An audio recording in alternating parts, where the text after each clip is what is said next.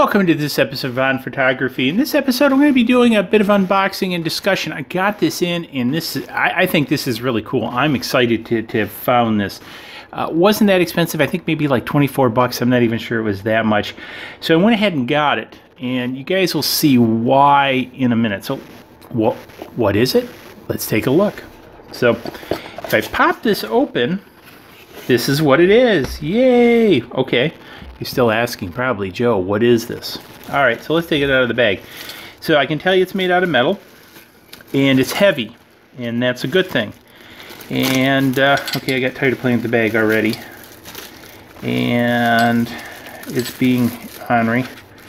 So, now we got this out. So, this is actually, I don't know what you call it. What do they call it? I'll have to look what they actually formally call it. It's a stand, so you can put this on a tripod, you can put this on a slider, which, by the way, I also have another channel, the Open Slider Project. I'll have that in the links below, where I build my own camera sliders and that kind of stuff, so if you're interested in that, that's where that stuff's at. But this one is sort of an elevated slider. Now, you can kind of see how it works. So it's got a couple different mounts, so it's got a 3/8 and a quarter 20 mount to mount on a tripod, or it's got the feet so it sits on the table like this. So and before I get too far into this, it does look like it comes with some adapters to take the 3/8 down to a quarter 20. So because you notice both of these are a little bit offset of the dead center, but I think that's probably okay.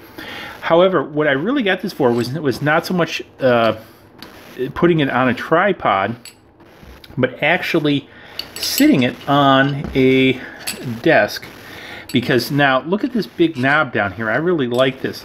So it makes it very easy to take a camera like the M1 and place the EM1 on here and then set this down. Now this is going to fall over, so I gotta probably have to move it back so its center of gravity is further back. Whoops. Yeah. There we go. So now its center of gravity is further back. Now I can also, flip this around like that also.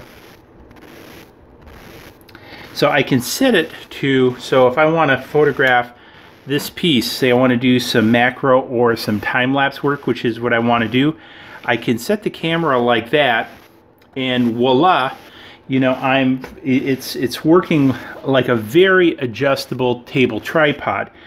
So I can get very particular on the angles, and I believe that's what the Allen wrench is for, because I believe you can actually, yes, you can tighten up these to make it stiffer if it loosens up, because you see it's wanting to move, and so I could use that Allen wrench now to set it in position and stiffen it up.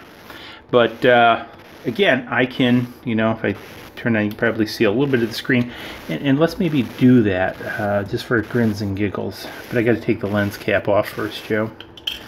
All right, so now you can see that I can I've now got it set up.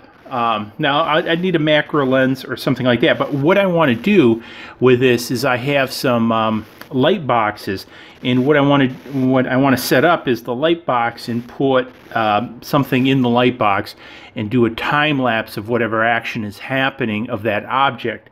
And what I want to be able to do is have this adjustable so I can set this up. And what I like about it is if I get, say, one of my Manfrottos.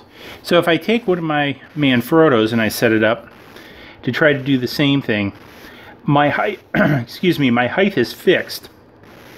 With this, I can adjust my height to wherever I need to be in here, as well as the angle. So here I can adjust the angle too, but my height is fixed. And that's what I really like about it. The second thing I can do is mentioned as I can mount this on a slider, and then I can get a far more articulation with it on the slider.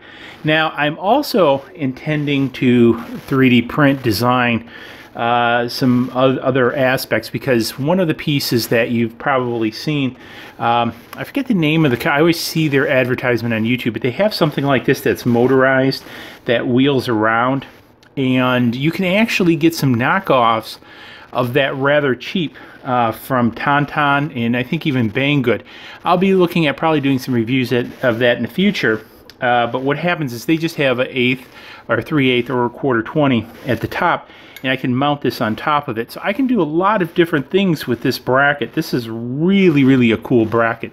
I think this will be really, really handy in the future. So anyways, kind of want to share with you guys. I'll have the links for this down below, but you know, look forward to me doing quite a few things with this, especially as we're coming up on winter now. So I'm going to be doing some more indoor shoots with things, and especially time lapses. I'm really going through this thing of fascination with time and hyper lapses. So that's what I'm kind of gearing up for. So hopefully you found this interesting. If you did, give it a big thumbs up. Also, don't forget to subscribe over there. Again, put out regular content. Hey, do you got one of these? Let me know how you're using it in the comments below. What do you think of this? Is it a value? Is it not? Hit me up. Cheers. See you guys in the next video.